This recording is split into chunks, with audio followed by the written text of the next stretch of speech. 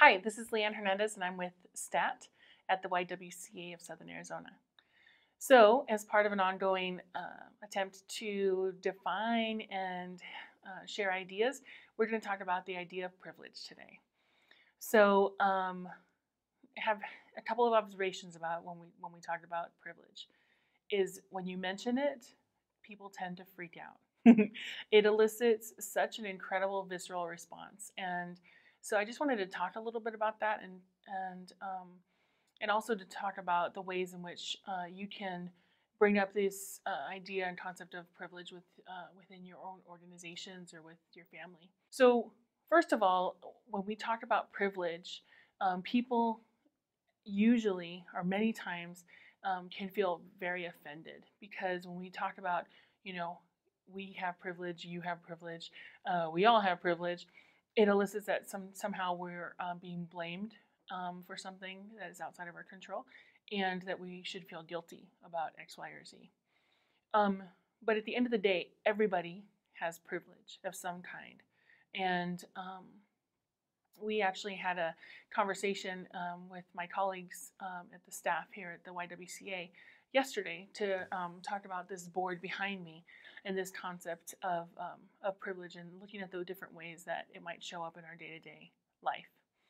And so I thought that this was a really interesting exercise, and so I wanted to share it with you. There is a website called socialjustice.toolbox.com, and on there are several modules that you can download and share in different groups that you might be in, or if you're having conversations around certain ideas, that you can use the modules as learning tools.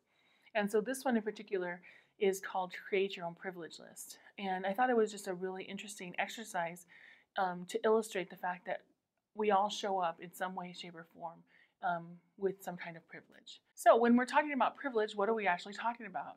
What is a privilege? So privilege is a right, advantage, or immunity that's granted to a certain group of people, period.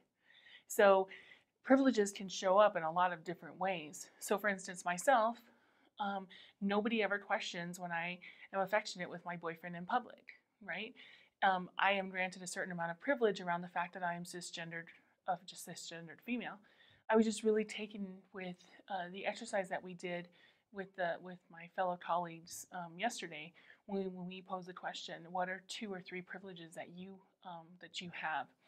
And it was just really surprising. So we wanted to share that with you. So I wanted to share some of the ones that we heard. One woman said, "I'm a free white woman." Another, "I'm a citizen." I've never been convicted of a felony. I'm employed.